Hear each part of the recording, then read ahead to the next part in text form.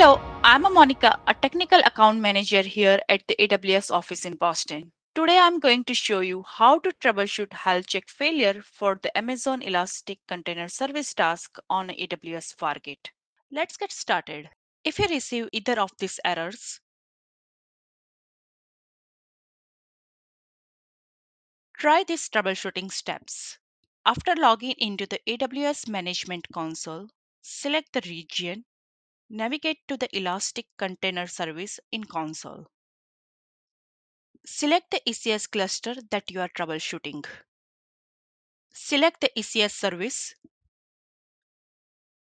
Go to Configuration and Networking tab.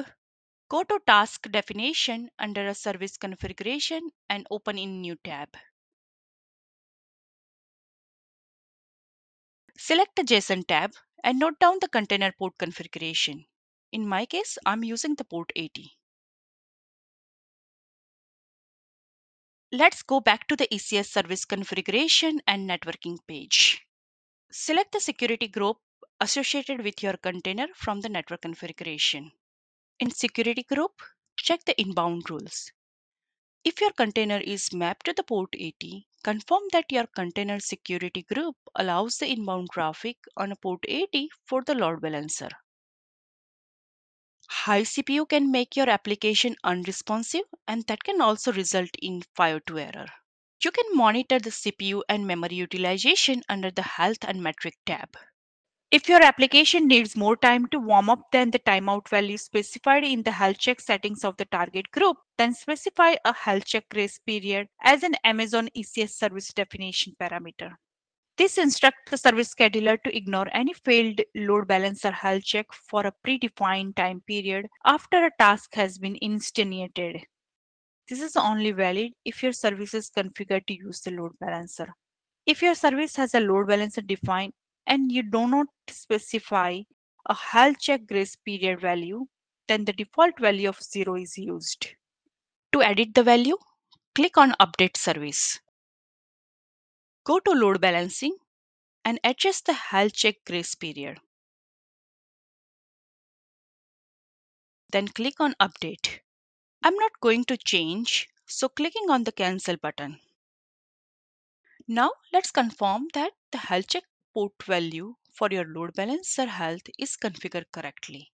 If this port is not configured correctly, then your load balancer marks the task that is registered as a target in the target group as unhealthy, and the service scheduler then deregister the task for the target group. Go to Task tab.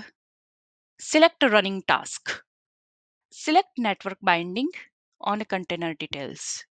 The health check port must be configured to use the host port value for the container in your service task definition that you are using with the health check. Choose ECS service. Select the target group associated with the ECS service. Go to the health check tab. Make sure that health check port and health check path are configured correctly. Make sure that you use the traffic port or dedicated health check port if you have configured that. For further troubleshooting, check your application logs for the application error. Make sure that your backend database is connected successfully. This assumes that your application is running as a set of tasks launched by the ECS on the AWS Fargate. It also assumes that your application cannot communicate with Amazon Relational Database Service. If you receive a FIO4 error such as this, you can receive a FIO4 error for any of these reasons. Your load balancer failed to establish a connection to the target before the connection timeout expired. Your load balancer established the connection to the target, but the target did not respond before the idle timeout period elapsed. The network access control list for your subnet did not allow the traffic from the target to the load balancer nodes on the ephemeral ports. Try these troubleshooting steps. After logging into the AWS Management Console, select the region and then navigate to the Elastic Container Service in console. Select the ECS cluster that you are troubleshooting. Select the ECS service. Select the target group associated with the ECS service. Go to the Health Checks tab. Make sure that the response timeout value is set correctly.